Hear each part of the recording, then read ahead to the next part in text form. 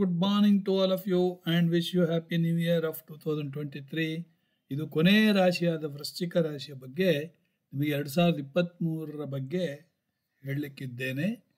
ಯಾವ ರೀತಿಯ ಅವರಿಗೆ ಫಲಗಳು ಸಿಗ್ತದೆ ಅಂತ, ಆಯಿತಾ?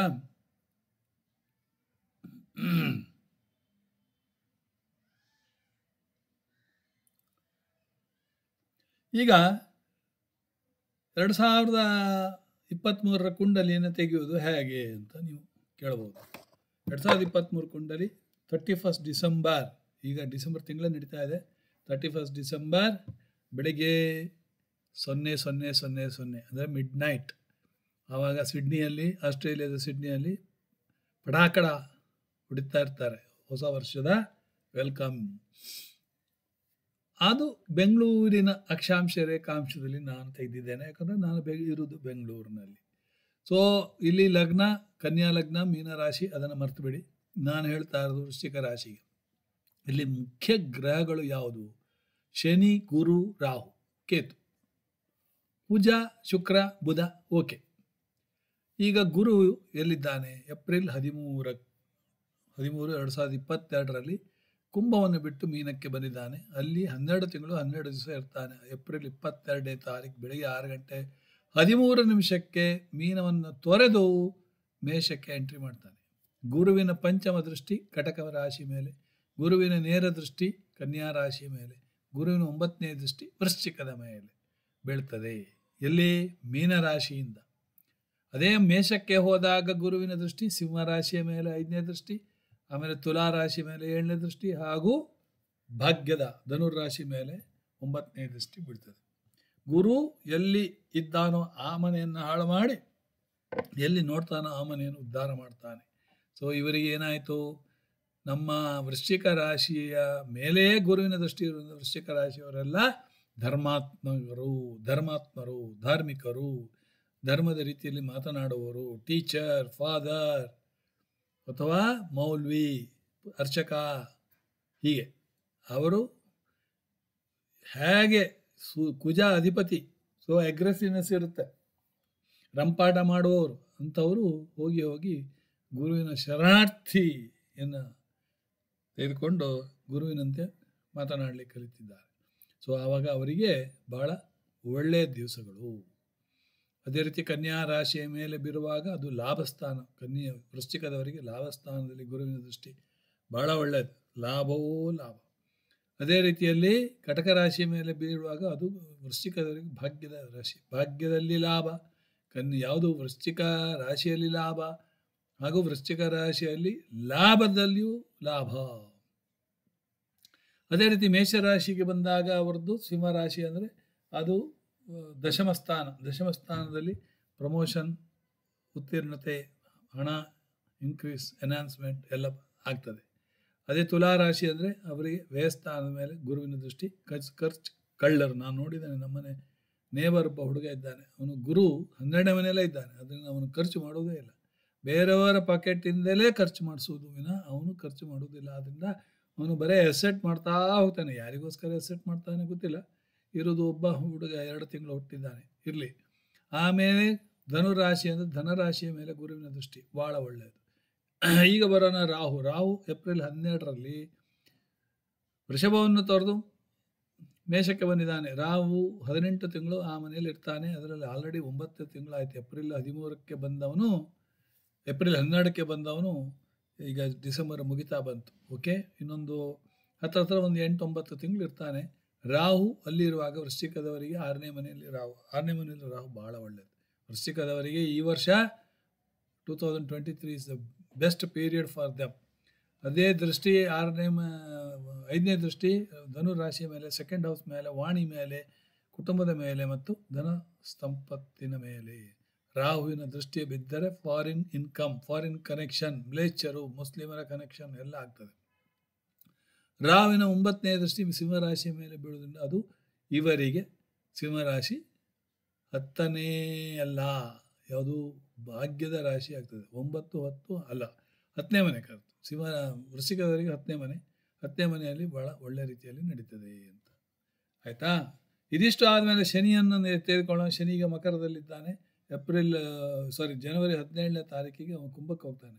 ಕುಂಭಕ್ಕೆ ಹೋದಾಗ ಈ ವೃಶ್ಚಿಕ ರಾಶಿಯವರಿಗೆ 4ನೇ ಮನೆ ಸುಖ ಸ್ಥಾನದಲ್ಲಿ ಕೂತು ಕಿರಿಕಿರಿ, ತಾಯಿ ಜೊತೆ ಕಿರಿಕಿರಿ, ವಾಹನದಲ್ಲಿ ಆಕ್ಸಿಡೆಂಟ್, ಹೀಗಿಂದೆಲ್ಲ. ಒಂದು ವೇಳೆ ವಾಹನ ಖರೀದಿ ಮಾಡುವವರು ನಿಧಾನ ಮಾಡ್ತಾರೆ, delayed. Shani delays not denies.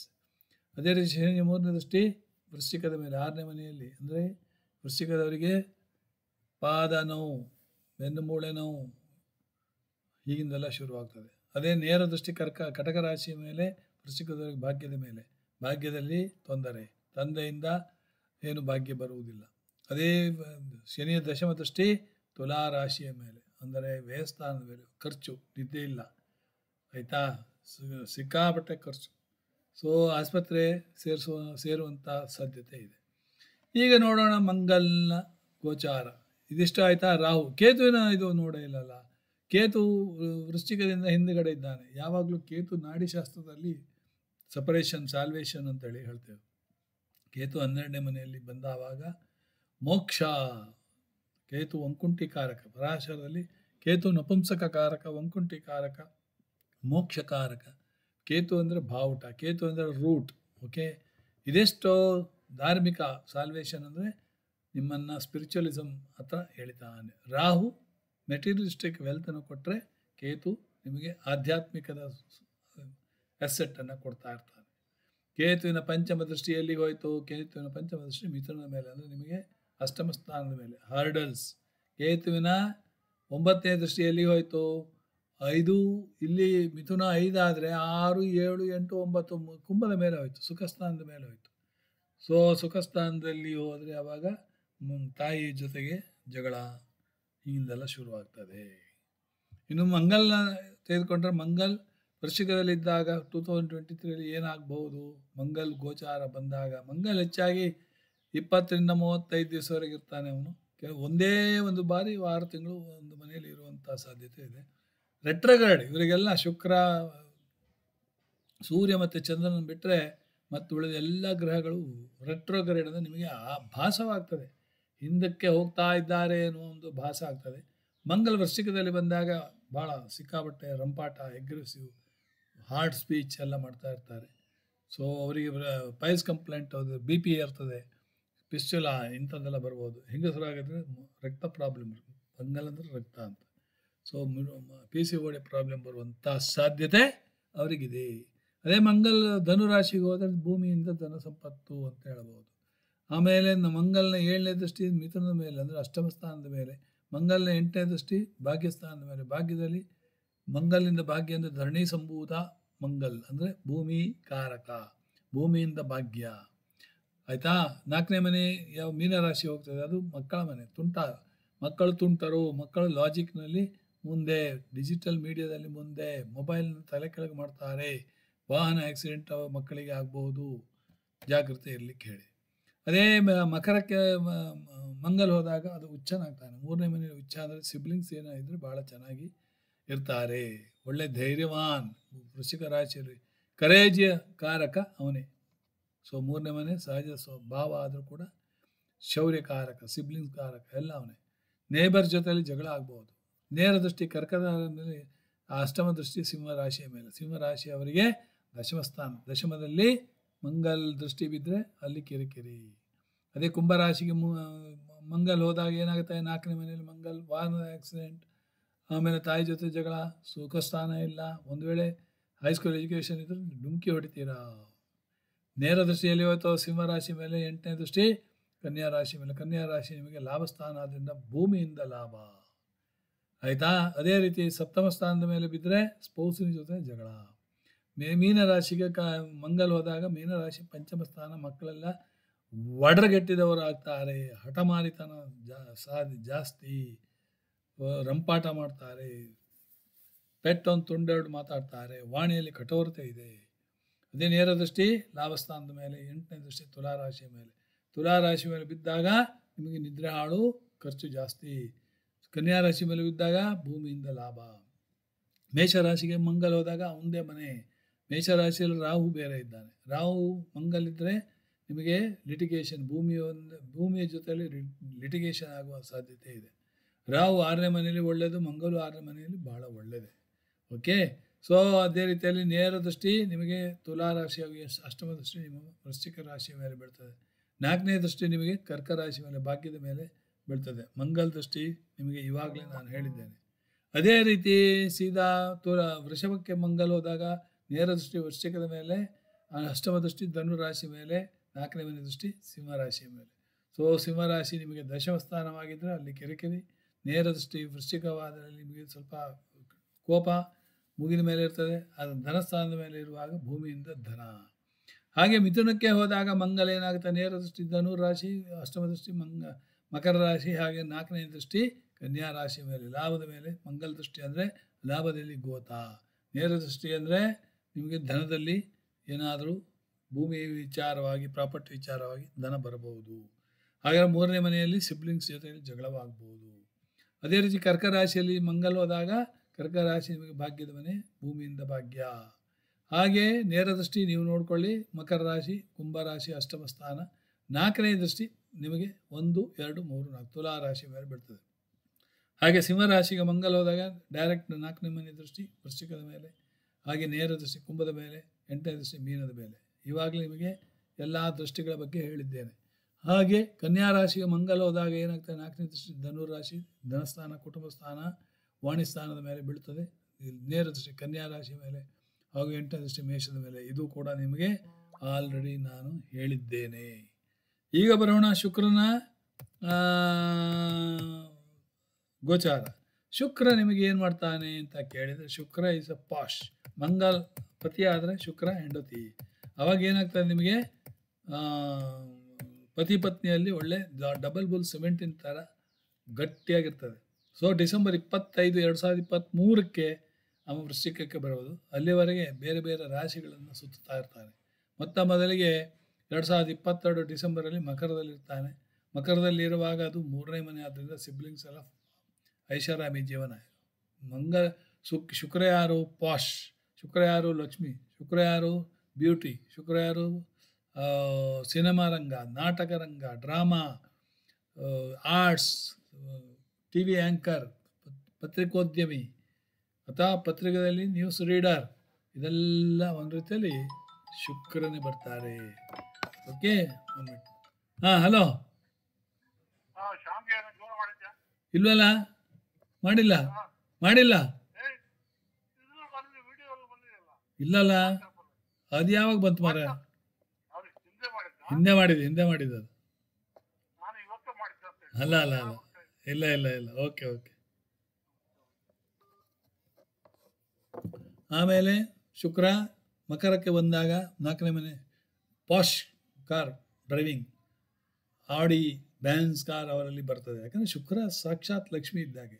ಉಚ್ಚಾರ ಹೋಗಿ ಶುಕ್ರ ತಿಳ್ಕೊಳ್ಳಿ, ನೆಕ್ಸ್ಟ್ ಮನೆಯೇ ಉಚ್ಚ. ಸೊ ಕುಂಭದಲ್ಲಿ ಶುಕ್ರ ಇದೆಲ್ಲ ಶನಿ ಶುಕ್ರ ಭಾಳ ಫ್ರೆಂಡ್ಸ್. ಸೊ ಅದರಿಂದ ಏನೂ ತೊಂದರೆ ಇಲ್ಲ. 4ನೇ ಮನೆಯಲ್ಲಿ ಸಿಕ್ಕಾಪಟ್ಟ ಸಂತೋಷ ಇರ್ತದೆ.